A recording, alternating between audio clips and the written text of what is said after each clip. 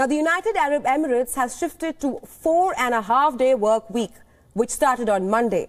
Now, with the weekend beginning from the second half of Friday and stretching all the way through Saturday and Sunday. Now, this is a change that the United Arab Emirates has brought in to better align itself with the global markets and also with a view to attract international talent. Although, as a caveat, companies in the private sector will have a choice to switch to the new work week pattern or stick to the earlier Friday-Saturday weekend. The longer weekend is expected to boost productivity and improve work-life balance. So the work week will officially end by 12 noon on Fridays, before the Friday Muslim prayers.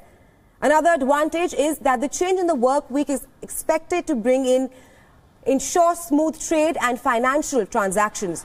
The UAE Stock Exchange will also be more integrated with the global financial markets.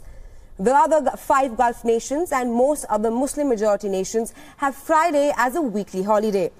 In fact, on the eve of 50th anniversary of its founding day, the United Arab Emirates announced sweeping legal reforms. 40 major legislative changes were announced on the 30th of November that have come into effect from the 1st of January this year. And according to the new reforms, premarital sex has been decriminalized, laws on alcohol consumption have been liberalized, and longer-term visas have been granted to skilled workers who can bring in investments.